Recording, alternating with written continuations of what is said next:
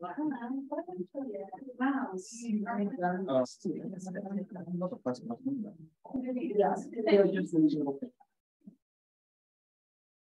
this one. So what we once you project to show you project.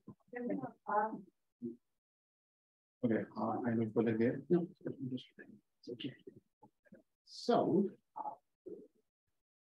I do this to show you. Yeah. Okay. And you can leave them all open if you want to, just minimize it and then just. Okay. Yeah, it's, We good then? it's working now, but I don't know about the first person. No, I know them. I just try to put them. So I do them. Yeah, he's definitely. I know that's very seemed well, but I don't see Sanitation that. is not here. And where is why is that? I still mind it. He's definitely, I saw him. I'm just saying it's something. Yeah, I know. He's not supposed to upload their friends. They're gonna have, that's why we asked them to come. That's okay. That's fine. So if you got we have more, so we don't.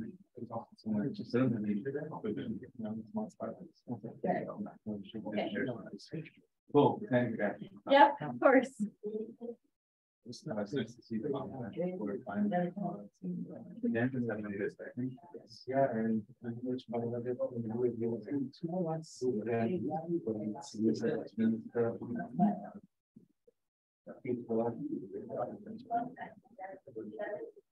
chance that it takes longer, but you know, then it's more official than yours.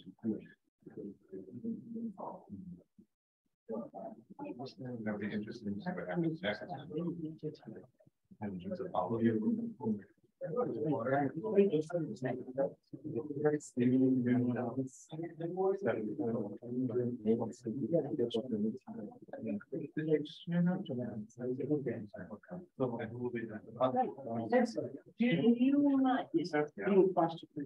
That's fine. Because very good.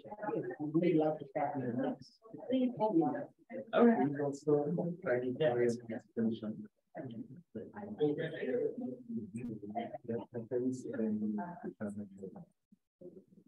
Yes, sir. Could you? What is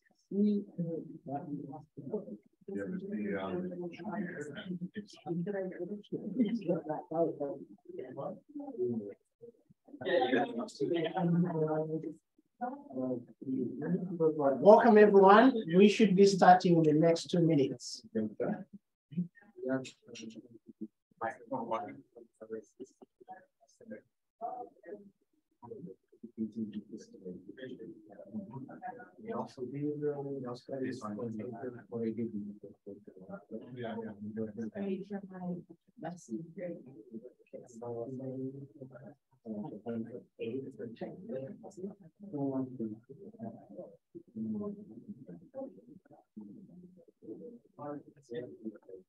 Yeah, they are. I'm worried about the position. We have to talk about them.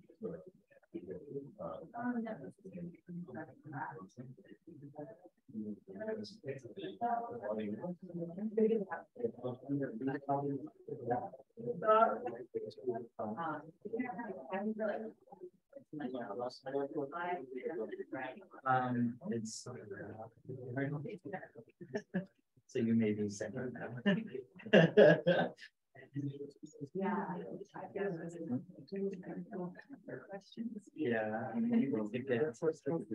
extra slides.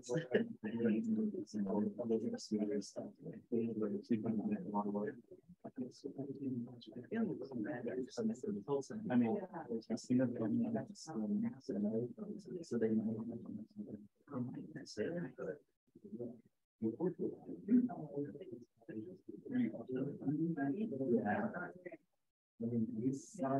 no, yeah.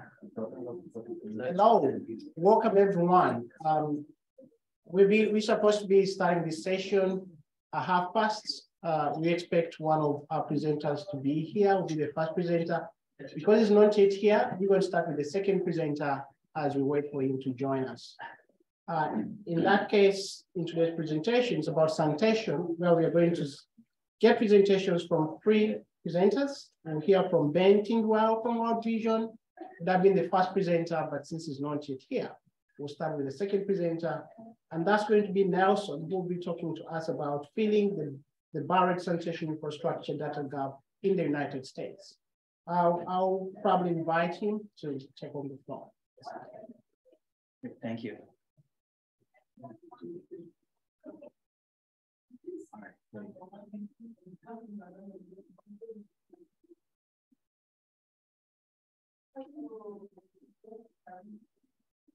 All right, hello everybody. Thanks for attending today's session. I'm Nelson Deleuze. I'm a postdoc at UMass Amherst, and today I'll be presenting on the work that I've been doing with Emily Kumpel and Jay Tanasia on how we can tackle the problem of finding out where our buried sanitation infrastructure in the US is located.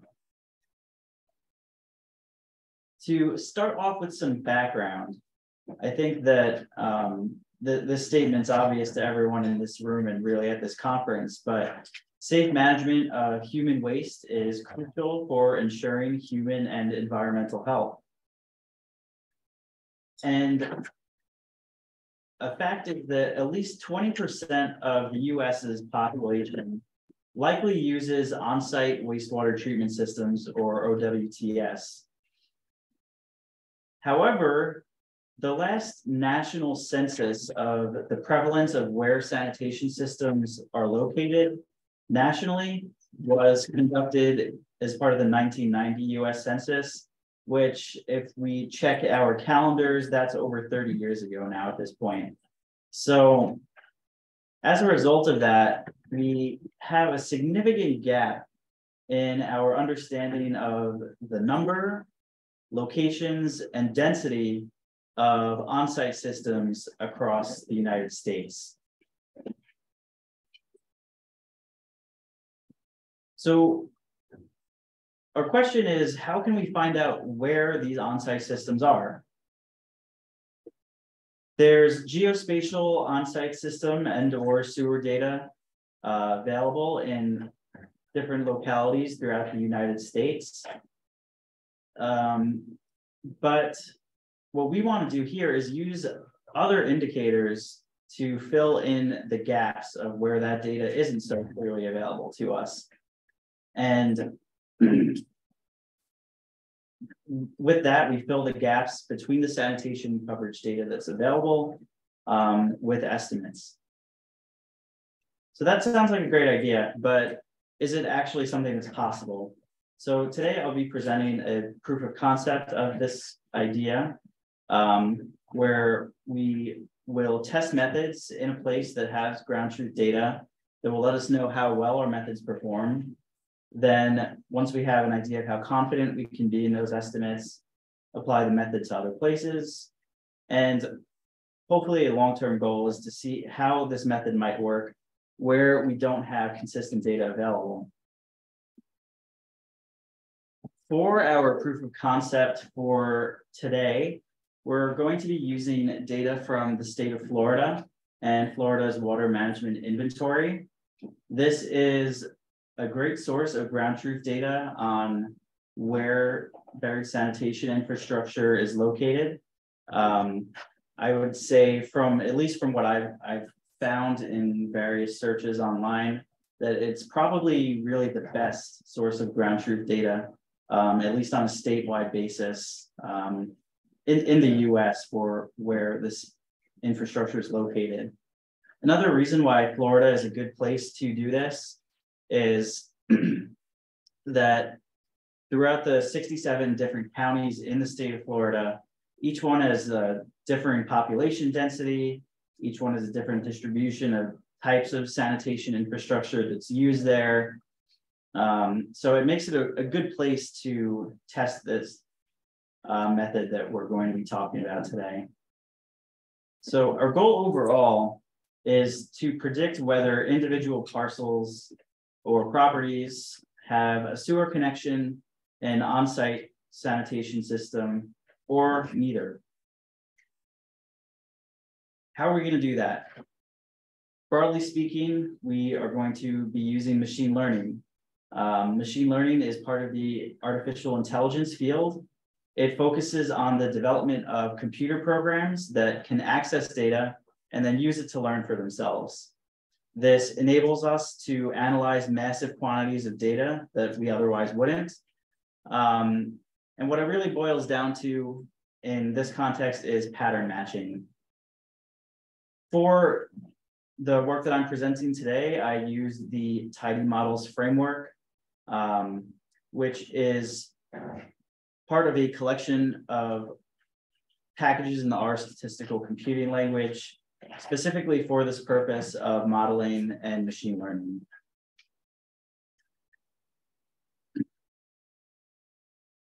What does our machine learning look like in practice? What we do is we take data from a variety of sources, and then we calculate metrics such as road and building density. We take data from other US Census products that are more up to date, such as whether a place is an incorporated place or not, data from the American Community Survey. We also take data from assessor, tax assessor databases and real estate, and information that we calculate on proximity to the closest wastewater resource recovery facility, as well as land cover data. So we take data from all of these sources. We then infer the system coverage for the buried sanitation infrastructure using machine learning models with a two-step technique or two-stage technique.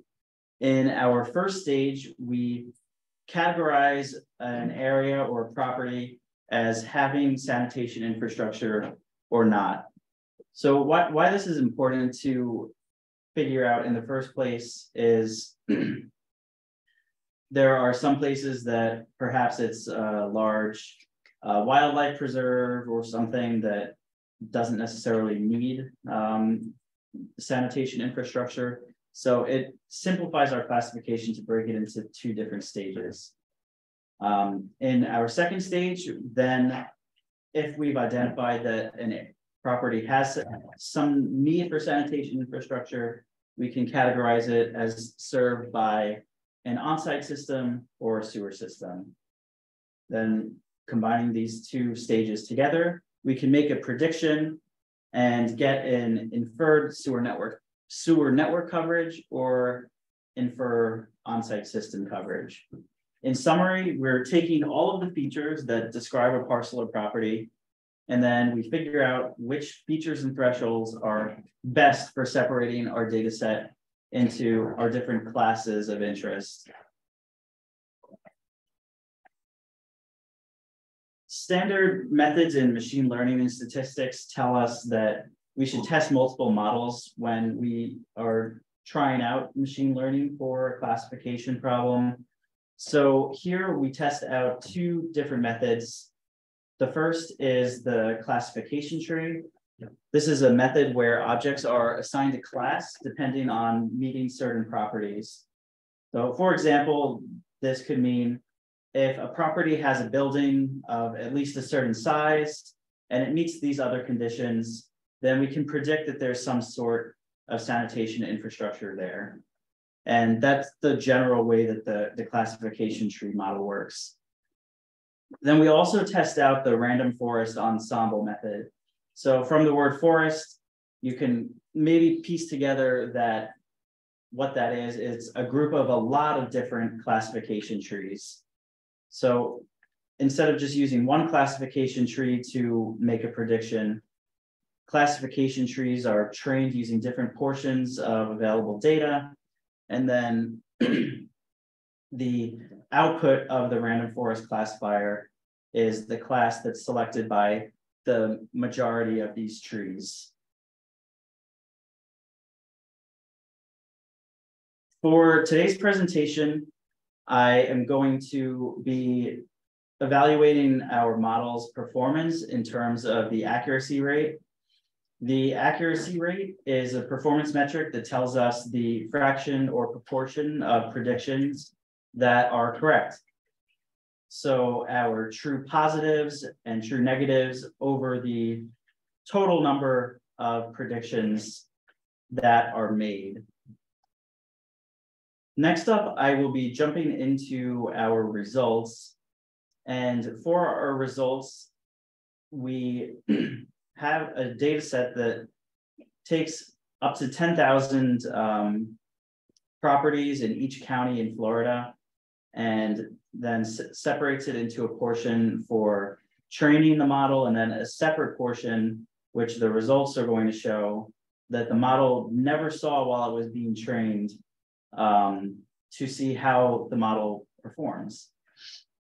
So I will be jumping into that now and presenting results on how we do in our two different stages of classification.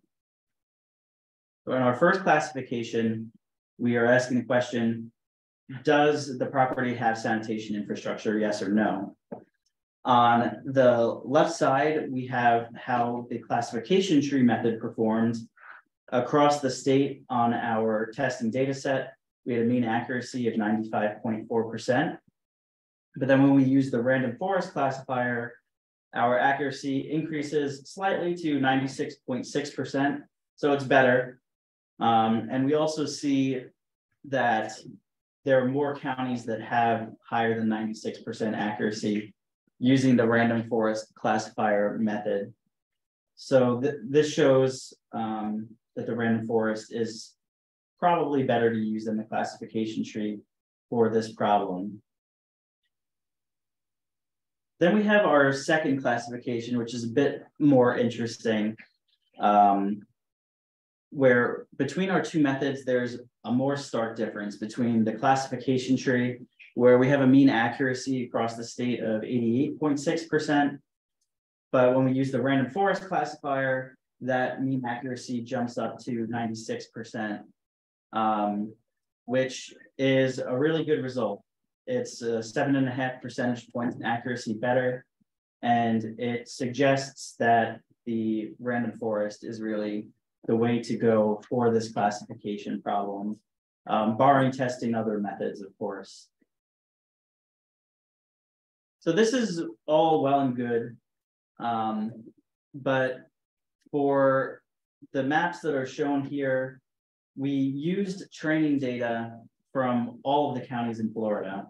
So perhaps there's maybe some bias that may have leaked in there. So in order to evaluate that question and to see whether our predictions work well when we don't have information available, we ran a few additional experiments. To do this, we left out a portion of counties in Central Florida from our model's training data set, and then saw how we performed in those counties using the random forest classifier. So we can see here a bit sadly that our accuracy drops down to 82% from where it was up at 96% for these 5 counties when there's no training data available for them. But the good news is that with even small amounts of added known data for these regions, so adding 500 labels of training data from each of those 5 counties, we can increase the performance from 82% to 91%. The implication of this is that when we go and test this method in other states in the US, that we have some evidence to show that even having a little bit of ground truth data, even if there's not the extent of ground truth data that's available like there is in the state of Florida, that we'll still be able to come up with pretty good estimates, which is an encouraging result. To summarize the impact of our work so far, we have developed a workflow for the geospatial data processing for input into our models. And this proved efficient for processing the geospatial data across all the counties in Florida. And from some preliminary testing, which it didn't show here, it also shows promise for application in other geographies in the US. We developed a machine learning workflow using the Tidy Models framework in R that works well for this classification problem. And on the results side of things, we have estimates of sanitation infrastructure coverage using this method that have high accuracy across the state of Florida, which is an encouraging result. And our method also shows promise for use in other geographies with limited ground truth data, that we can add little bits of that data onto our existing data set from Florida and potentially get good results with that process.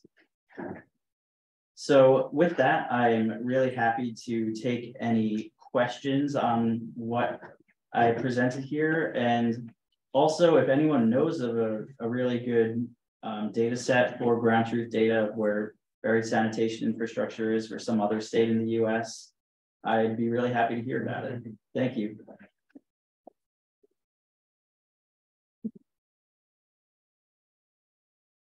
Thank you so much, Nelson, for that great presentation. We'll have about 3 or 4 questions in the next 5 minutes. Yes. Thank you. What maybe you mentioned it, but what is the distribution of the data? What proportion has sewers, for example? So for this project, there are, for the state of Florida, there's about 4.2 million parcels in their data set that have sewer, compared to about 2 million that have septic or on-site. However, for the purposes of training the model here, we balanced out those classes in order to prevent over predicting the presence of sewer in any given county. And then also for the testing, that was also balanced? Yeah, we made sure it was balanced throughout the process. Yes. I haven't read that on what the one, but so will, you know, is there a possibility that you would, like, essentially right now this was just looking at sewer versus the idea of a septic, right? But technically, could that septic a drain pipe or just a regular tank, or, you know, because is there any way for you to start differentiating that, or is it just sort of the A or B at this point? At this point, it's really the kind of A or B testing. Is this connected to a sewer line, or is it some variety of on-site? Like you said, it could potentially be standpipe or a septic or something else altogether. That's where we're at this point, but it's definitely an interesting point to be considering in the future. Yeah. Yes. Thanks for really interesting work. I was wondering if you considered using any spatial data sets that might have implications for septic tank suitability, like soil type or depth to water table. Did you consider that? Yes. So I did some initial testing with a data product that had some of that information on soil type and depth to groundwater and whatnot. It did not particularly have a strong impact on the predictions that this model was able to make. But where I see the importance of that data coming down the line is in terms of seeing, this is what we predicted here. Is it suitable that this thing is here? So kind of more of a different type of analysis that data could be really useful for down the line.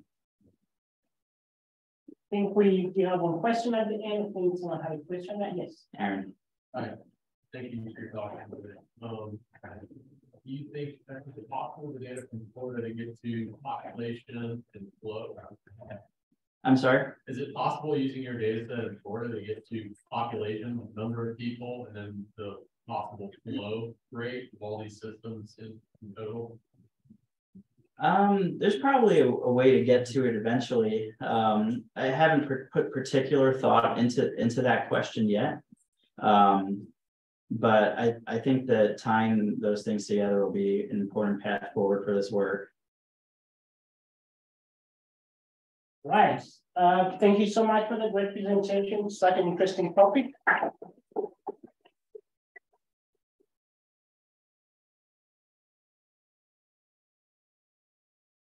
Right. As we said, we had the first presenter who was not yet here, but I don't think he's here yet.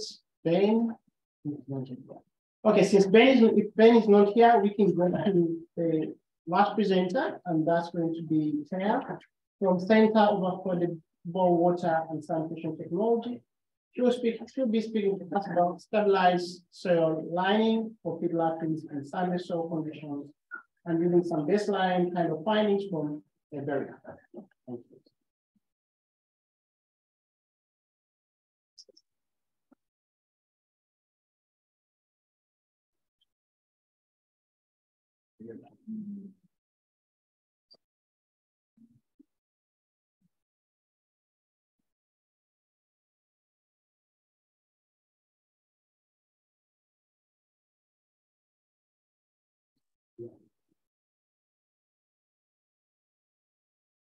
Good afternoon, everyone. My name is Taya. I'm a WASH advisor at COST, the Center for Affordable Water and Sanitation Technology, based in Canada. My current work involves providing training and capacity development services to WASH organizations. But I have also lived and worked in Liberia for many years, almost 10, doing a variety of different community-led WASH projects and also WASH in Ebola treatment settings. I'm here today, though, to present this work because I think it will be useful for other contexts that struggle with pit latrine collapse, and also to hear from anyone in this room who may have experience using this method. If you do, I would be really happy to connect with you after this session.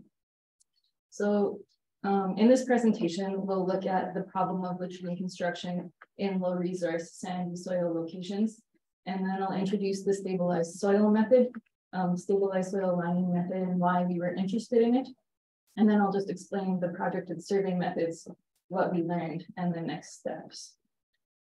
So pit latrine collapse due to unstable soil is a challenge in many locations, not just in Liberia. Unlined pits dug in unstable soil often results in very short-term latrine use due to rapid pit degradation, or just simply a lack of latrine ownership at all, because people consider it impossible to successfully build a latrine. And both of these outcomes obviously have risks for public health and safety.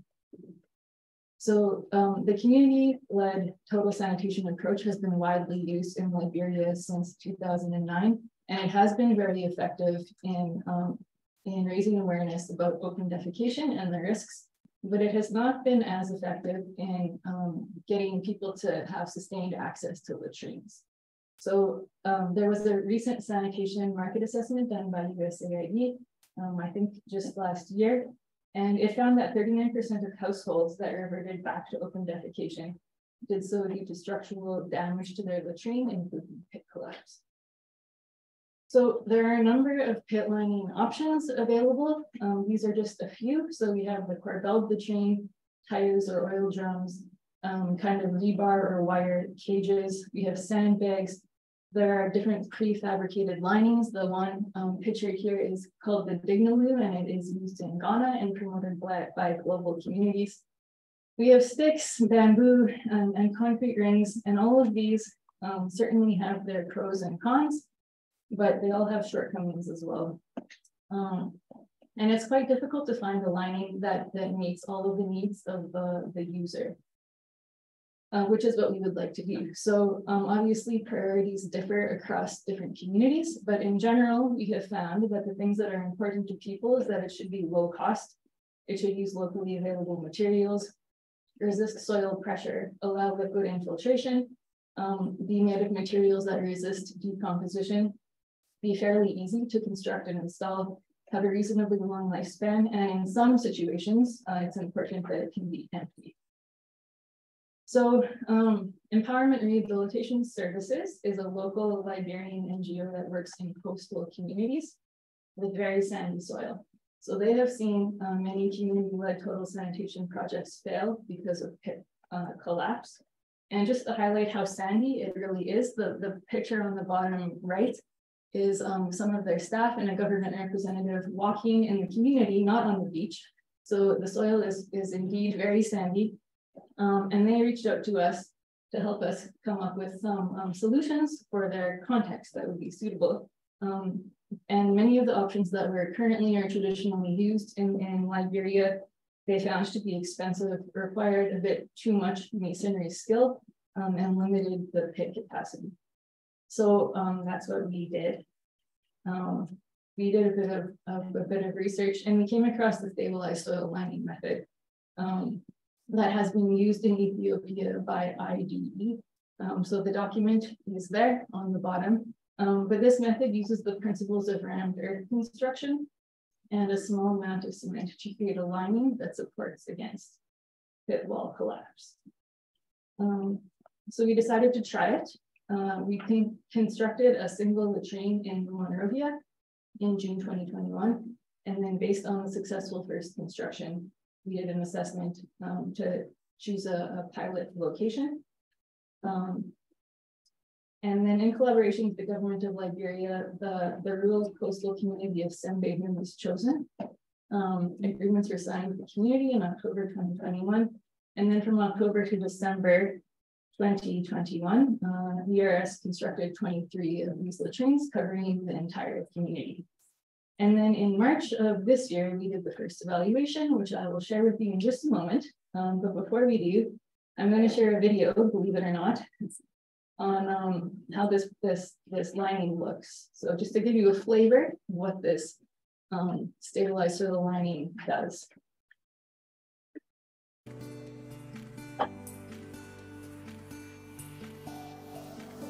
A metal mold about 0.8 meters in diameter and about 2.5 centimeters high.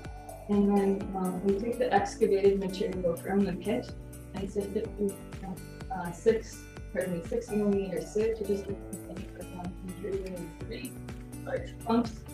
And then take that sifted and part sand and 1 part cement, and a small amount of water just to act as cement. The mold is lowered into the pit, and then that mixture is taken and added kind of in layers of about 4 inches, and then tamped or compacted down to about 2 inches. And then as you work up towards the ground level, the mold is kind of wiggled up until you reach the ground surface, and then you add it. Can be added on the top after the pit lining has been given some time to cure. And then in this pilot project, the community was responsible for constructing their own superstructures, which they did in a way that was suitable for them. So in March, we did an evaluation of this project and surveyed 22 of the 23 homes that received the latrines. We looked at user satisfaction, perceived costs, and overall feedback. 2 focus group discussions were also done with men and women to understand more of the nuances of how they felt about the latrines, and then some observational assessments as well. So what we learned was that we were able to dig pits to a depth ranging from 3 to 6.6 feet, with an average depth of 5.8 feet. The limiting factor in this community was the very high water table level because we were so close to the coast. The average depth of fecal sludge was about 1.3 inches after 3 months of use. So based on this, we estimate the expected pit lifespan will be 6.5 to 7 years for a family of 8. The cost of the pit lining is $2 USD per foot, which was higher than hoped and expected.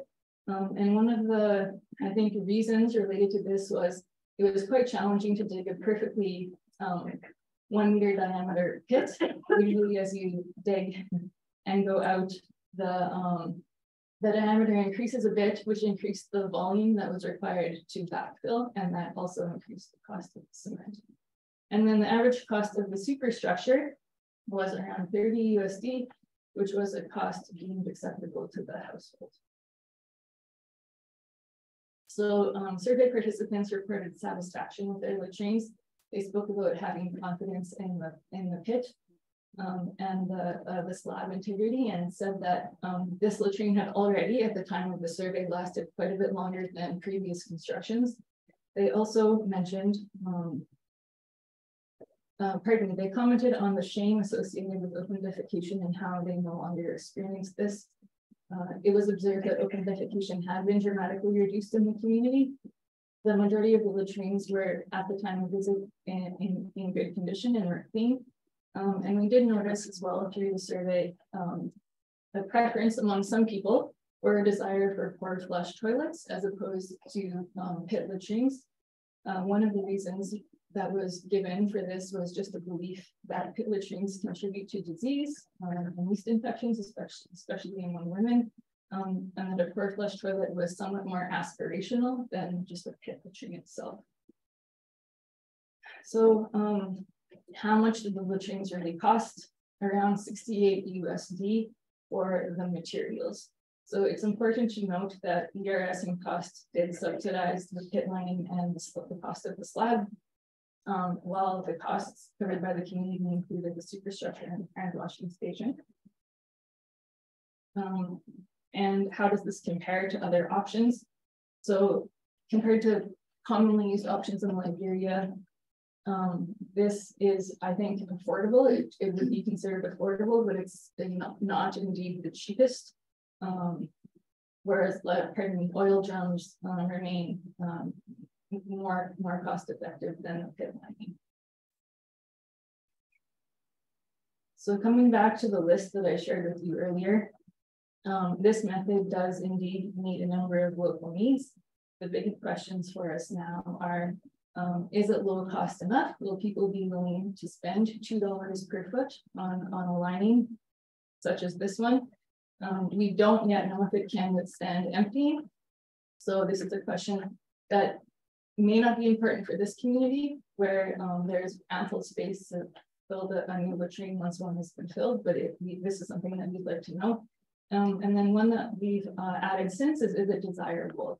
So people had focused a little bit on their desire for a port flush toilet. Is this what people are really looking for? So our next steps, we will do a second evaluation of the project in February 2023. This will bring us to one full year of use and one full year of quite an intense rainy season. So it will be good to see how they withstand that.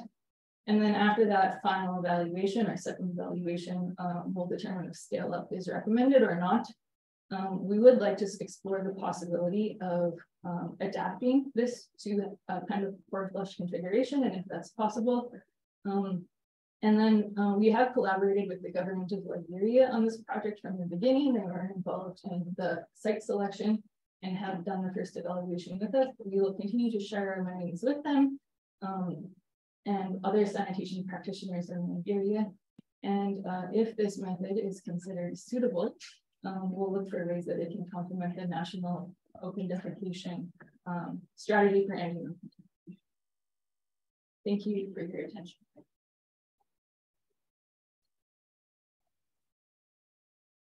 Well, thank you so much for that great presentations. I know there are some questions from the audience, and probably take on some of those questions. What's the lifespan on like an oil drum lining? How long does it last? Less long. So it's a smaller diameter pit. Obviously, just a smaller volume will fill up more quickly. I couldn't give you a number at this moment, but there's a calculation we can do if you can figure out the volume. So I don't know exactly. Yes. With a lifespan of approximately 7 years for a family of 8, do you provide instructions, or is there a mechanism for those families to safely abandon or decommission the pit latrine once it's life?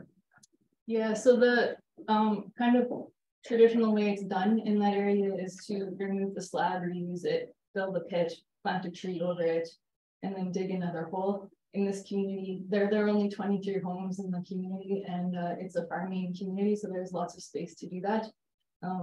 We in this project did not focus on decommissioning, but I think that would be kind of the logical steps that people would take and do often. I think you mentioned there was varying depths of the latrine. Did you guys do anything else because of the high water table, or make modifications because of the high water table? No, we considered looking at perforation of the of the lining, but that is not necessary. The soil is so sandy that infiltration happens quite easily on its own. And then, yeah, it was, to me, it was quite surprising how much the water table varied in the community. So the community was divided by a road, and on one side, the water table was significantly different from the other side. But we didn't really do anything besides not to dig deeper.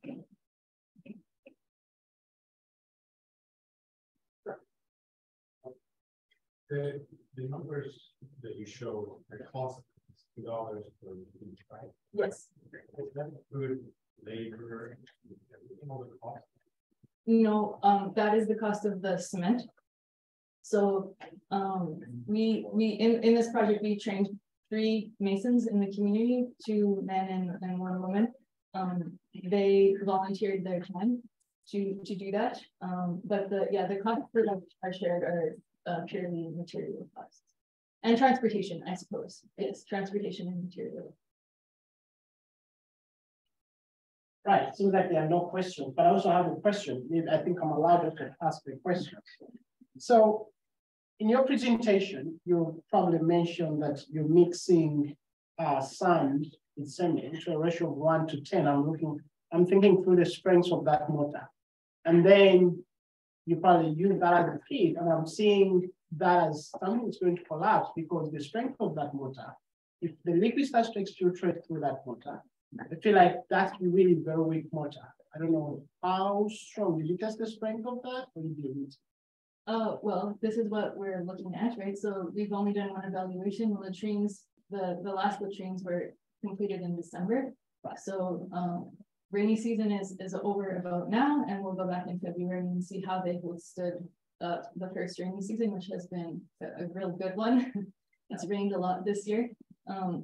It is a weak mix, that's true. I think the promise in this method, I'll call it, is that it is low cost. So we want to use as little cement as possible and still have a quality lining. All right, I think it's better you check that. You may have, by the time you finish the top structure, it's already collapsed down. So you probably think you've done the lining, but down is already failing. Given the mortar, the mix of the the kind of mix ratio you use, maybe increasing it at least to probably 3 or something, that would be actually better to give you a stronger kind of mortar before that.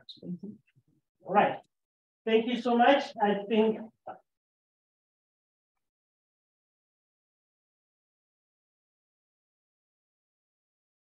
It seems like we've saved some kind of 20 minutes because the first presenter didn't show up. So we've had 2 great presentations on, and I think, thank you so much for showing up on site for such a great presentation. And you have 20 minutes to connect with each other and see future collaborations. Thank you.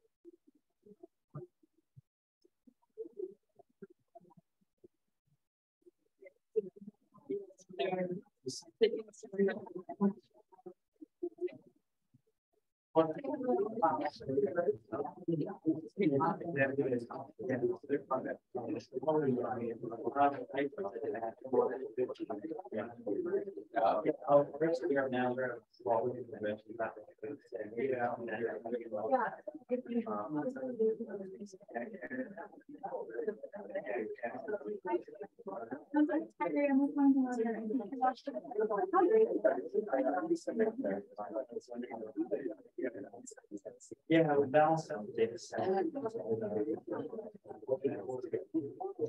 It's done.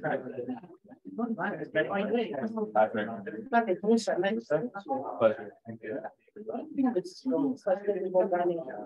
So I'm a researcher with them, so for me, it's like a lot of process improvement on the waste treatment side of things, but also toilet design.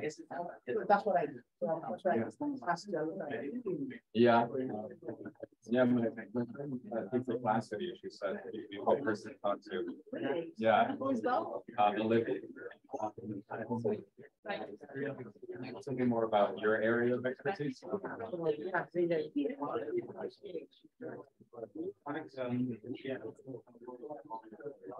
And so what's your area of expertise?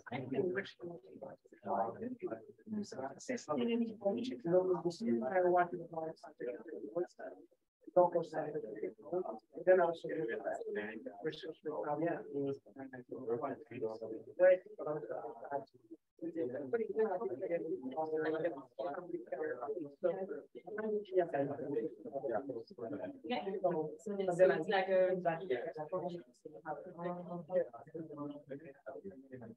Yeah. Have you looked into the soil or other container-based solutions? yeah, so I've looked at some of them. I know I've looked at which looking at some of them. So what I've been now looking at organics and then glass. That's the composting and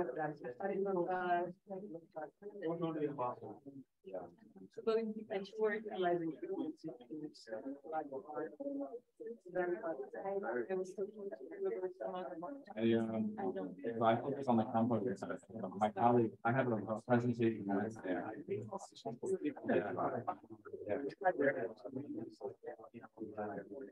Yeah, so what we do is we don't have the people sludge. My colleague is presented on the flag. It was on some poster.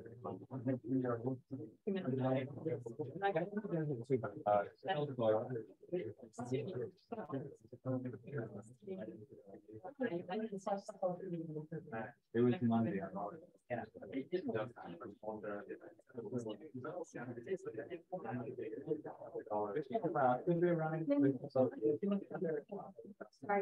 But yeah, when you think about the bio,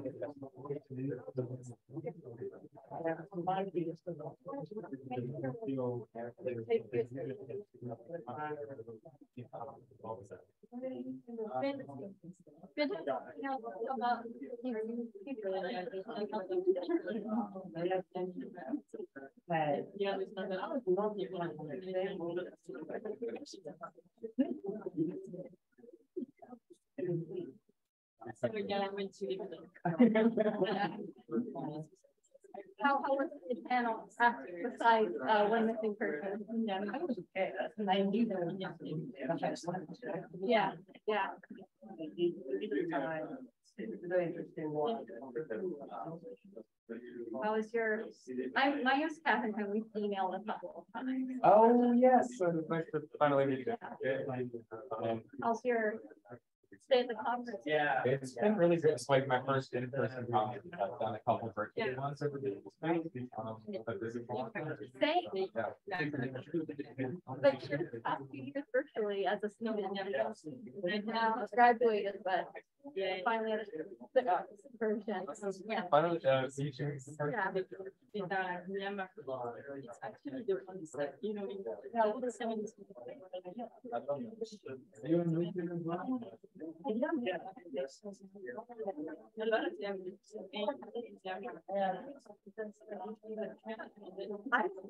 I'm on LinkedIn, but I'm not on Twitter. Oh, yeah. I think on Twitter, I live an hour, so like, I just made the difference there, not to have, not to do Twitter. Yeah, You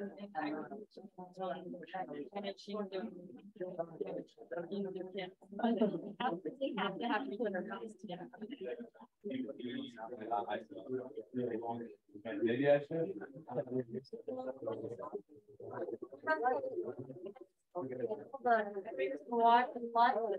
So both Rick Johnston and Steve Stauber are two guests today. Neither of them have everything, so they're established.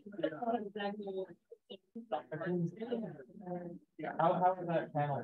It's good. Well, it's the first time I've run, but I've been nervous about it, but I think it's fine. It's very exciting. Yeah. I mean, it's cool too much. Yeah. Well, Yeah. wish you well, and I'm gonna get going. Yeah. Yeah.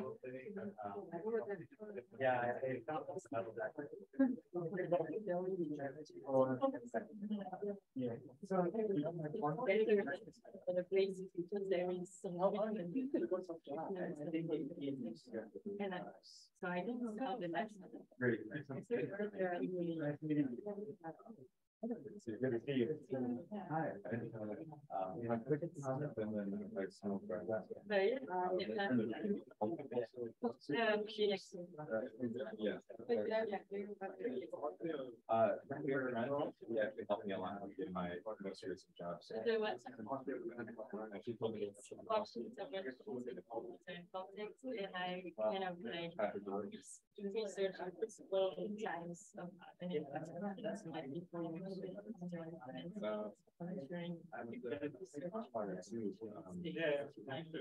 is there a concern?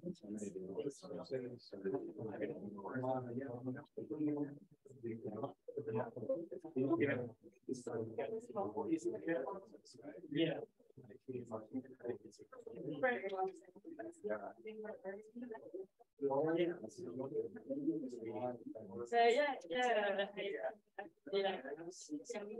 Like when you're doing your PhD, it's like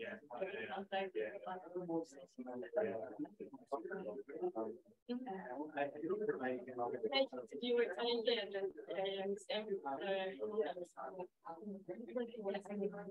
It was literally similar research in Cambodia. Exactly.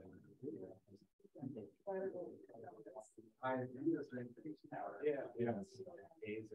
No, I appreciate the presentation. I think it's something that challenging around this. Exactly. tomorrow. Well, Thank you so much for that great presentation. You know, one thing to know, the lab,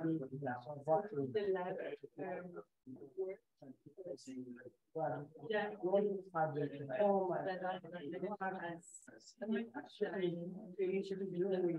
They want just their different brain. It's not really like the left base, yeah.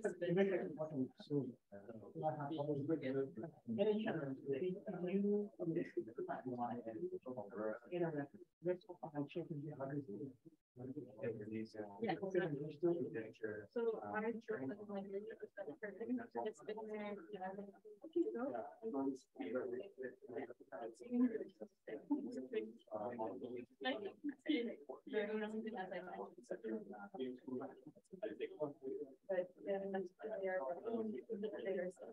the my one is. Right. There's definitely. The stuff is to your even the link down. This liquid, you know, probably some. Another thing. So the choice is also and the news what to make. Yes. It's important that really said.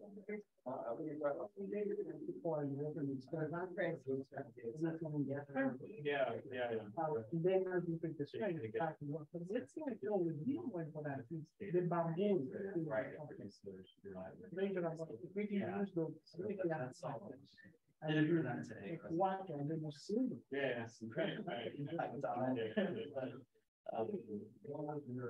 it's all in the works. Have you tried it? Because what we found is that they last year. That's fun. Bamboo isn't available. Give you that one, so then people. Thanks. Yeah, absolutely. Very nice to meet you. They guys just reason.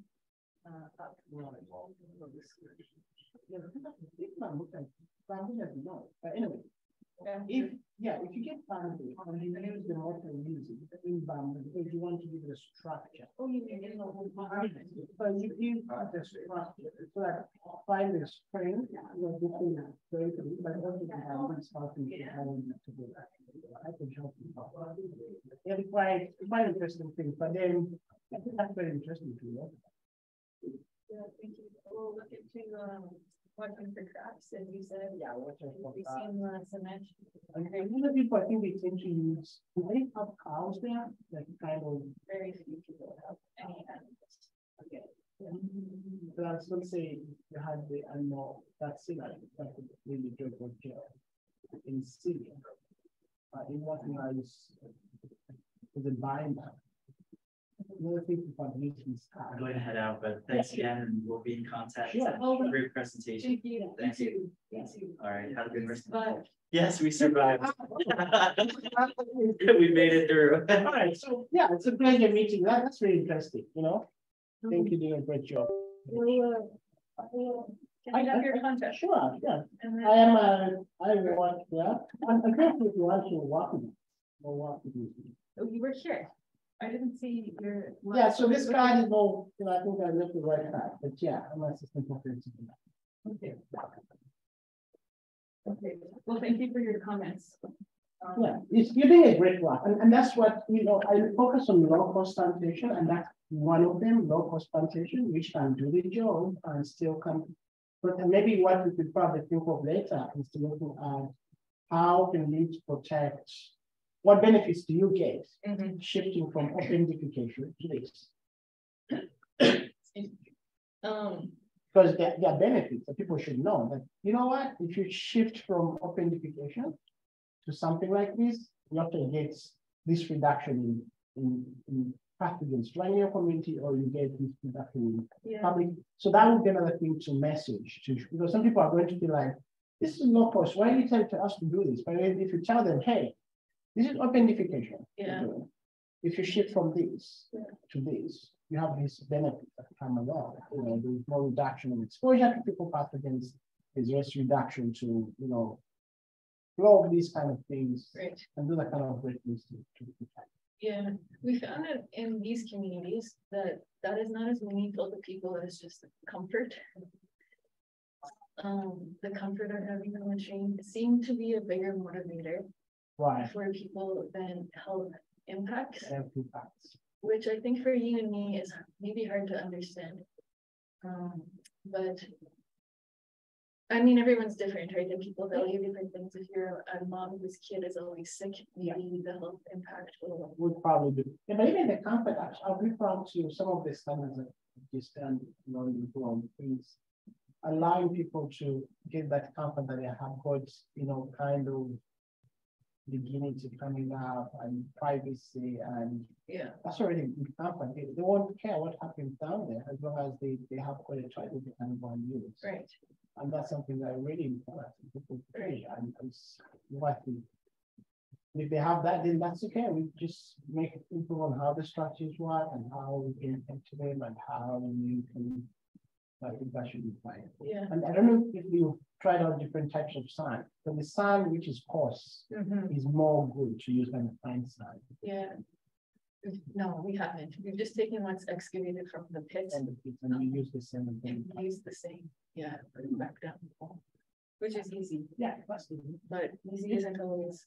Yeah, that's really that's very great part. Well done. Thank you. Thank you too. What do you teach here? So I am a water and sanitation pastor, but I do mostly sanitation. So my work focuses on local sanitation. I look at sanitation technologies, septic tank systems. I look at all those types. I classified, people call septic tanks, but I came out and found that they're not. So I gave a new classification of their lined pits, their lined tanks, that fully lined. So I gave that new classification. Oh, So I do more of that, and then I do more. So I do infrastructure, mostly sanitation infrastructure. And then I also go ahead and look at barriers to sanitation in these communities. How do we help them? People living in kind of these communities which are really hard to reach, in extreme weather. Things that actually mess up with access. So I try to look at how we do that. okay.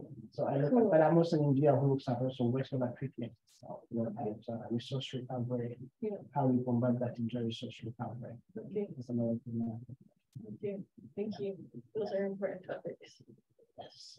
Have you presented at this conference? No, I'm not. I've been here for over 6 years. I've been presenting this year. This year, no, I just want to meet more people. I need have to a break. connect more with people and look at, well, how can I help this sector? Who are the people I can work with who are working on things that interest me? Yeah. And that's why when I was speaking, which model to moderate this session, I was like, I need this session, because I think they're talking about things in mind. So I actually look at, we're talking about people actually talking about, think to this, and see what and what they think we can do together and what they think is making sense to do together. Thank you. Yeah, that's what it's really interesting.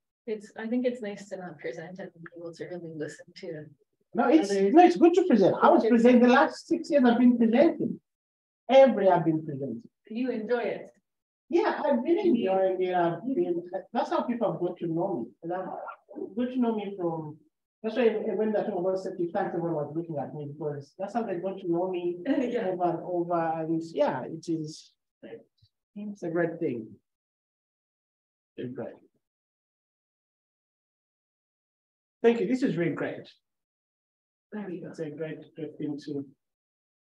Yeah, glad you're thank looking you at too. it. I'm glad you're looking at such interesting. Yeah, it's a need. It's a need. I don't know how I've done with that institution.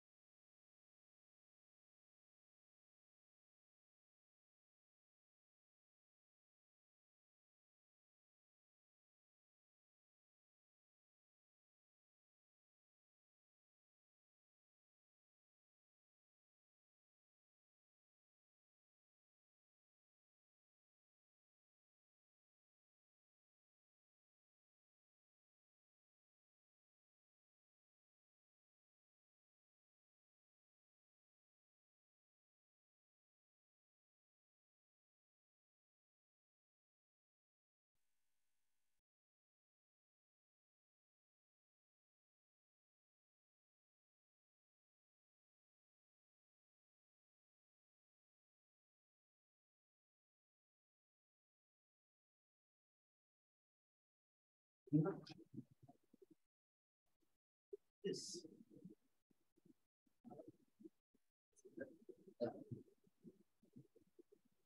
Okay.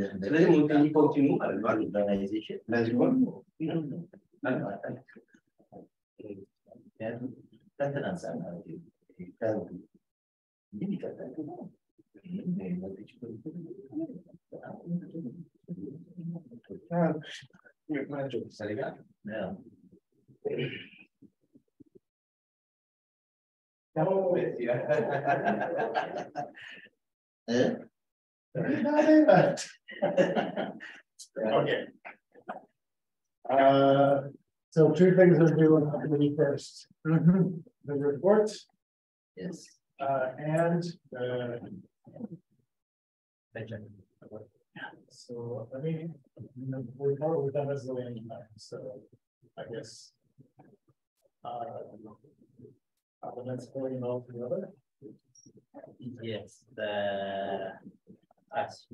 so maybe Daniela was sharing on the report or the report. We shared it. Done. Okay. Yeah. Yeah. So, Yeah. So maybe they make a topic on, I think, asking for extension is very important. For extension on the solution, not accepting this like.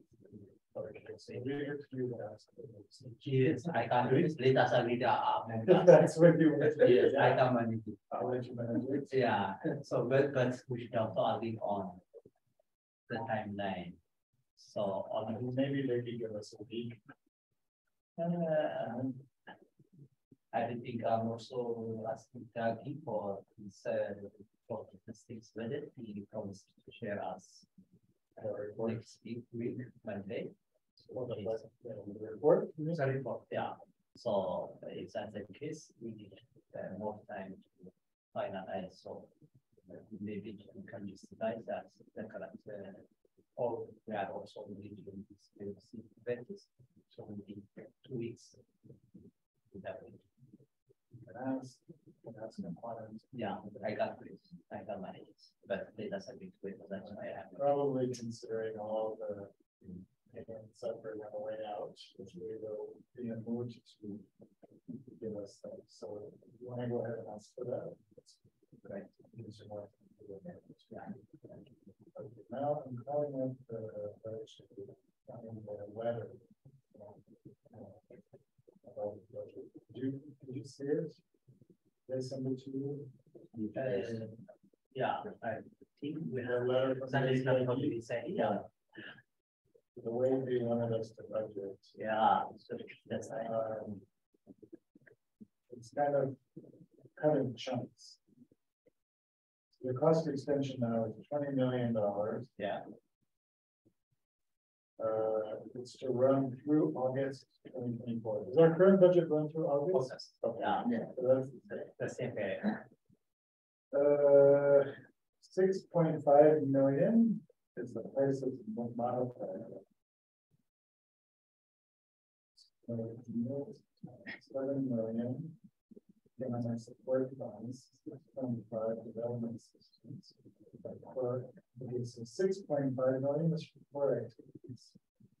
That's already budgeted. I think once we need to do this about this additional budget, the 6 million, the 6 million. But this is how.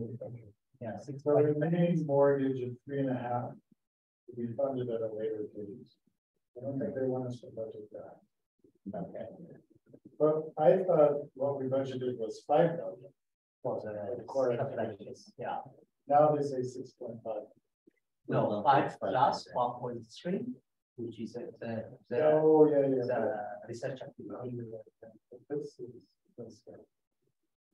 7 million support funds. So 7 million is for instructions. Was the research 1.5? Yeah. I think the email said 1.2. I thought it was Previously, 1.2. previously, the one we had already planned. I thought we budgeted 1.2. We budgeted 1.5. the research. It was 1.5. Yeah, plus 1.5. Okay, that makes sense then. 6.5. Yeah, that is. 3 to enable rapid deployment of the crisis model. So the 3 million is the extra that we're adding. 3.5. So the total that we're adding is 6.5 million. That's the total new money. Is that new money? Yes, 0.5, yeah. I think 3.5 we don't have to budget. Yeah. It's going to be budgeted. It's going to be, as we had said, like a slush fund. We could use it someday later. Yeah. But the 3 million we have to do now. So it says in your last submission, budget has indicated a proposed cost increase of 13.5. Well, the budget shows. Oh.